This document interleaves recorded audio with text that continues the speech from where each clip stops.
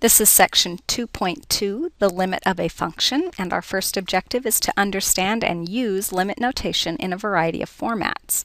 The language objective is I'd like you to explain the connection between a limit of a function and the function's y-coordinates on the graph. Before we can accomplish this objective, we need to be familiar with the vocabulary and the notation that you're going to encounter. So the three words are very closely linked. We have limit, right-hand limit, and left-hand limit. And we have some notation that goes with all three of those. The first would be read, the limit of f of x as x approaches a equals L. And we say this if the y values on the function get closer and closer to L, as close as we want it to be, when x approaches a from both sides. Now, one thing that is very critical about these limits is that we do not care what is happening at a. We only want to get close to a and see if something nice is happening with the y-coordinates.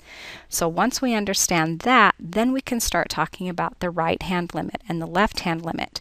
This one says, what are the y values getting close to as x approaches a from the right-hand side? And in this case, the answer would be L, because the values of the function's outputs are getting closer and closer to L as we put in values that are closer and closer to a, but larger than a. Left-hand limit means we're coming toward a from the left-hand side. So we're dealing with numbers that are smaller than a, plugging them into f and hoping that we're getting closer and closer to this value of L. Now personally, when I saw these for the first time, I got really confused. The notation was strange. Thinking about getting arbitrarily close to things but not equal to things, it was just a hard concept. It will make a lot more sense if we think about it graphically and we read what this is really saying. So I have two illustrations here that will hopefully help it make more sense. The first is we have this graph of a parabola, and I'm interested in knowing what the y-coordinates are getting close to as x approaches 2 from either side. We can look at it on the picture or we can look at it in a chart of data. If we look here, we can see that x starts out smaller than 2, and then those values of x are getting larger and larger and closer to 2 from the left-hand side. We can also see that the corresponding y-coordinates are getting closer and closer to 4. So graphically what's happening is we started to the left of 2, we hopped on the curve, and we were looking to see what's happening with those y-coordinates. As the x's got closer and closer to 2, the y-coordinates were getting closer and closer to 4. So we could write down that the left-hand limit, or the limit as x approached 2 from the left-hand side, was equal to 4.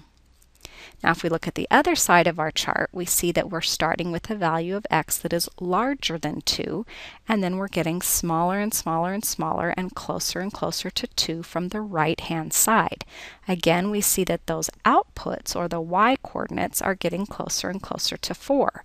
Graphically, if we locate that 2, move to the right, hop up on the curve, and then move along the curve until we're directly over 2, we see that the y values were getting closer and closer to 4. So we could write the limit as x approaches 2 from the right-hand side of f of x is also equal to 4. Now because both the left and the right y values were getting close to the same number, we can say that the two-sided limit as x approaches 2 from either side is also going to be 4.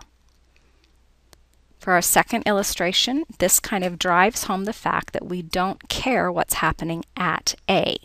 If we look at this graph here, I plugged a into the function and I got L out, which is why this point is on the graph of the curve. When I hop on the curve to the left or the right of a and then move toward a, for the x value, I can see from both sides that the y values are getting close to L. But notice that that exact same thing happens on this curve and on this curve.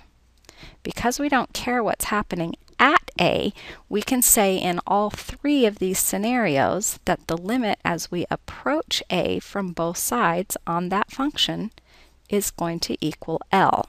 So a, when we plug it into the function, could equal L, or a, when we plug it into the function, doesn't work because a is not in the domain, or a can be plugged into the function and yield a different y-coordinate than the limit, but all three of these will still have the same limit. So I'd like you now to explain the connection between the limit of a function and the function's y-coordinates on the graph. There is a connection, but I want you to be able to articulate it. You will be expected to work with limits in a variety of formats. So the first one is going to be what we see here in example 1, where you are provided the picture and asked to read limit information off of it. So it helps if you can interpret this as a question. This says, what are my y-coordinates getting close to as x approaches 6 from the right-hand side? So to answer this question, we will locate the 6, move to the right, hop up on the curve, and then drag along the curve until we are directly over or below that x value of 6. When we do that, we now ask ourselves, what is the y-coordinate getting close to? And we see that it is 7. This part B says, what are the y-coordinates getting close to as x approaches 6 from the left-hand side? So again, we start at 6, move to the left, hop up on the curve, travel along the curve until we are close to an x value of 6, and then we look to see what's that y value getting close to. Again, it is 7. Because these two numbers are the same, that means the two-sided limit will also be 7, because no matter which side we come from, the y values are approaching that same 7. If we look at part D now, it says, what are the y values getting close to as x approaches 3 from the right? So we locate 3, we move to the right, hop up to the curve, and then travel along the curve until we're over 3. And while we're traveling, we ask ourselves, what y-coordinate are we getting close to? And in this case, it is a 4. Next one, what are the y-coordinates getting close to as x approaches 3 from the left?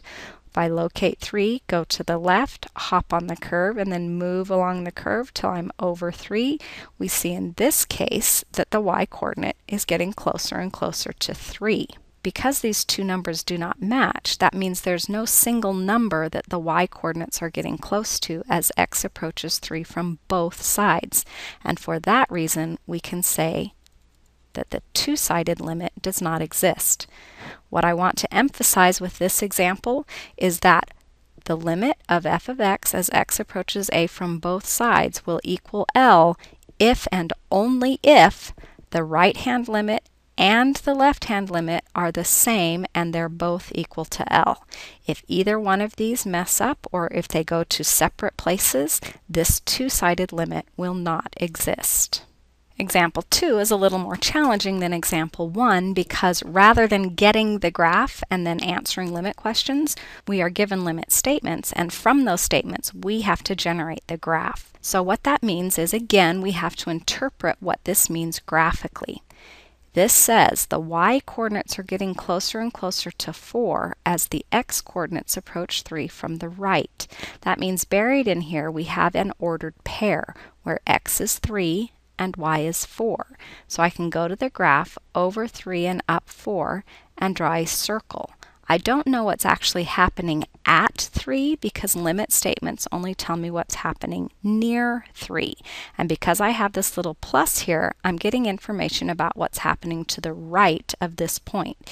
It tells me that if I move along the curve, I'm going to run into that circle if I'm coming from the right side. The next statement says, as I approach 3 from the left-hand side now, the y-coordinates are getting closer and closer to 2. So again, we have the point 3, 2 that is buried in here, and I'm approaching that point from the left-hand side.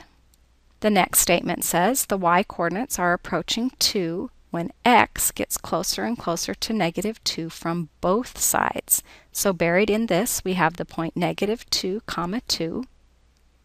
And this time I've got curve coming off both sides. The next two are actual point information. This says when I plugged 3 into the function, I got 3 out.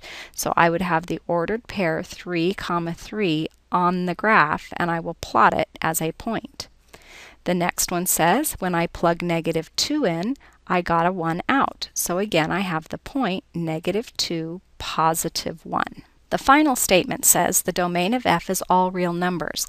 That means I can't have any gaps in the picture. I've got to have a y-coordinate for every single x-coordinate that I see. So I accomplish that by simply connecting all the little tails that are hanging off of these circles.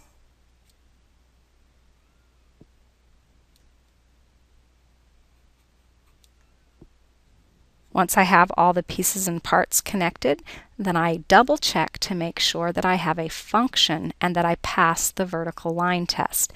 And at no point do I cross more than one y-coordinate, so I know that I am good. With example 3 now, I give you a piecewise function and ask you to compute limits. And one of the ways that you will approach this is to graph the piecewise function. For those of you who don't remember how to do this, we essentially have 3 branches. So we could graph an x² curve, that parabola opening up with the vertex at 0, 0. We have a line with a slope of 1 and a y-intercept of -2. And then we have another parabola that opens up and has been moved down 4 units. Now we can't have all 3 of these graphed in their entirety because we wouldn't have a function. It would fail the vertical line test. So what we do instead is we pay attention to what x-coordinates are involved when we're on this graph. So because x needs to be smaller than 0 in order to be on this parabola, we would graph the parabola and connect our dots, and we get to be on this as long as we're to the left of that vertex 0, 0. The next piece, which is the line, we get to be on between 0 and 2. And we notice that we have these equal signs here, which means we get to include the endpoints.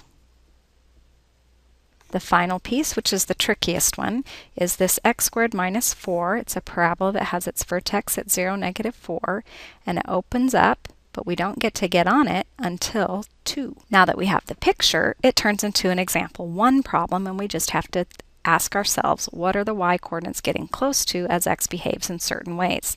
So for this one, we say, what are the y-coordinates getting close to as x approaches 0 from the left-hand side? And we can locate 0, move to the left, hop on the curve, and then travel along the curve and ask, oh look, those y-coordinates are getting close to 0. If we come from the right-hand side now, we again will locate 0, move to the right, hop on the curve, travel along the curve until the x-coordinate is 0, and see that the y-coordinates are getting close to -2. Because these two do not match, we end up not having a limit for the function when x approaches 0 from both sides. We can see that very quickly because we have a gap or a jump at x equals 0. And if I were to put my thumbs on the graph and come from the left and the right, my thumbs would not meet. So when I have this kind of jump, we're never going to have a two-sided limit. If we look at D, we want to know what are the y values getting close to as x approaches 2 from the left. So here's my 2. I move to the left, I travel along the curve, and I see that I'm getting closer and closer to a y value of 0. If I do the same thing coming toward 2 from the right, I locate 2, move to the right, hop on the curve, travel along the curve toward an x value of 2, and I see that my y values again are getting closer and closer to 0. Because these two match, the two-sided limit will also be 0. With example 4 now, our goal is to compute limits using our calculators. So to do so, we first need to turn on our calculator and access our y editor, because we're going to duplicate what we've done graphically simply by creating a graph on our calculators. So in y1, we're going to put the function. Notice the function is this x minus 1 divided by an x² minus 1.